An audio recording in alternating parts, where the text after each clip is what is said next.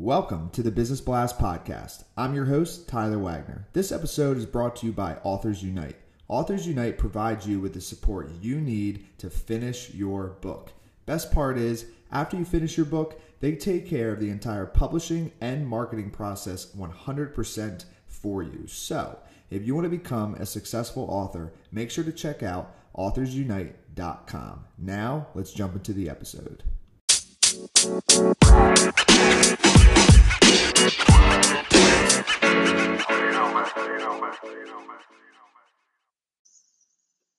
All right, everyone. Welcome back to another episode of the Business Blast Podcast. I'm your host, Tyler Wagner. Today, I have Niraj Mendis with us. He is a professional keynote speaker, author, and coach who helps people unlock their true potential using a 7-step balancing process. He is a contributing author on the Better Business book and has been featured in the recently released Being Unapologetic book. He is also in the process of writing a book titled Balancing Your Wheels, which will cover self-leadership strategies for synchronizing your mind and body for success. So welcome to the show, man. Thank you, Tyler. Very glad to be here. Excited. Of course, man. We're glad to have you here, and we're excited as well. Let's dive right in, man. The first one I got for you is, what is the best story from your life that has an underlying valuable message? Sure. So I think, fear is what holds a lot of us back from achieving our highest dreams and aspirations. See, I grew up back in Sri Lanka, and there was a whole civil war there. And so there was a lot of fear and anxiety that I had as growing up as a kid. And what I didn't realize till quite recently is that trauma that happened gets frozen in the physical body. And if you don't defrost that trauma, you're essentially adding more into that trauma. And so that's when disease sets in, right? So fear can be mapped to a lot of many diseases: back problems, nervousness, breathing issues, inflammation, addiction, which was huge for me. And when I gave up my addiction to drinking and smoking and living a fast-paced life, which also can be an addiction, the fear just started melting away, and it was amazing. And we all can do this. It's all about bringing awareness and transforming the 7 major energy centers within our body. Once you unlock these energy portals, then anything you desire and need is definitely achievable. And it's all right with you, and maybe you'll answer it in the next question, but I'd love to dive into what those 7 energy centers are. So I'll ask you the next one, but the next one is what is the most valuable piece of information we should know that's within your expertise or industry? Yeah. So I truly believe health is wealth, right? So what we focus on and what we manifest. So if you are primarily focusing on unhealthy practices, knowingly or unknowingly, then you are bound to fall sick, right? So similarly, if you focus on your health and living a wellness life, then you're more able to accomplish what your desires and needs. So ultimately, we're complex beings. We have millions of internal and external processes that are taking place every millisecond. And diving a little bit into the 7 energy centers, these centers are actually in our spine, right? And so starting from the root of your spine to your belly area, to your heart, to your throat, to kind of like the point between your eyebrows and then, on your above your head. And so once you're able to activate these energy centers within inside of you, energy just starts flowing naturally. You don't really need the caffeine or the addictions or, the people that really feel like you always need to have within inside of you to have this energy. It's an infinite amount of energy that you have within inside of your body. So the most valuable piece of information that I can share with your listeners is to really bring awareness to what you put into your body. Because ultimately, in order for you to get wealth, financial wealth, emotional health, spiritual wealth, you really need to focus on your health first. And then you will get whatever you need and whatever you want in your life. And what is your best piece of overall business advice? So not necessarily industry specific. Sure. I think your word is the most important thing. regardless of it's business or not. And I think this is also important in business area. If you promise your client or your colleague or your business partner, you're going to deliver something, then you should move mountains to get it done, right?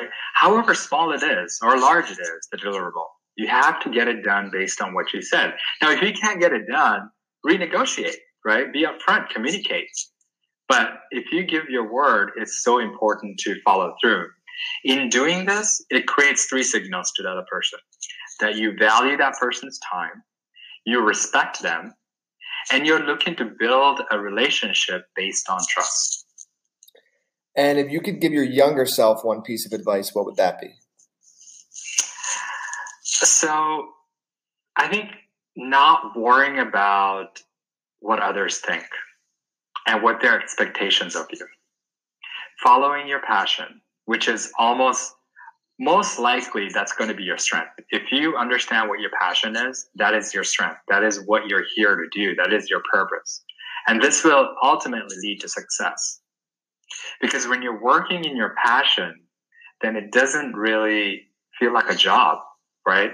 There's no burnout that's there. So for my younger self is to really follow my passion, follow my heart, follow my gut intuition. What am I here to do? What is my purpose in this life? And in your opinion, what is the key to happiness? So what I realized over a decade ago is that, I had all the external signs of happiness. But what I realized is that external materialistic things and people can't really make you happy. You have to dig deep within inside of you and love yourself first. Once you master the art of self-love, then happiness is just natural. It's a byproduct. So happiness doesn't necessarily, doesn't constantly need to be replenished because it's always there. It's just you're accessing it, right? And it's never depleted. It's not a depleting resource. Happiness is unlimited. But you have to know how to tap into it, and it all starts with self-love. And what is the best book you've read, and what was the number one thing you learned from that?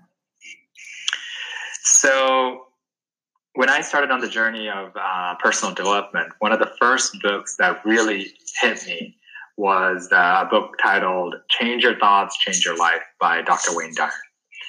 He summarizes how we shouldn't try too hard. Just allow life to happen. Then everything becomes effortless. You don't become attached to the outcomes.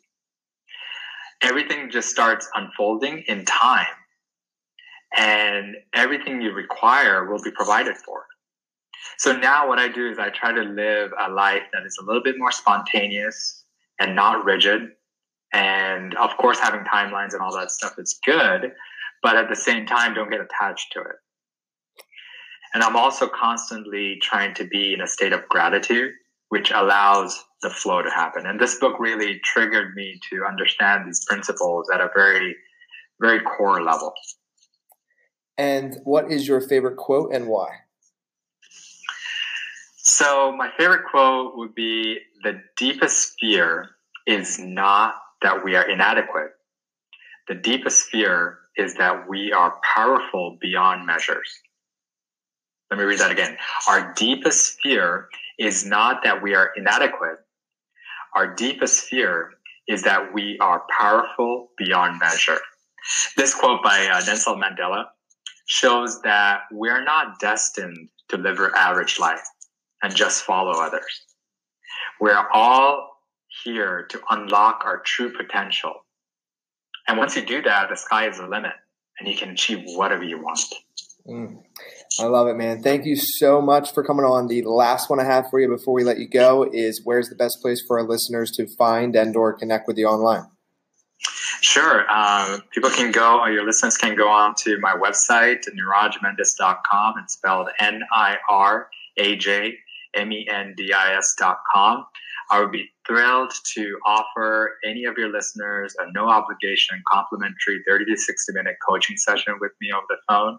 We can discuss your life, your business, health, wellness, whatever you want.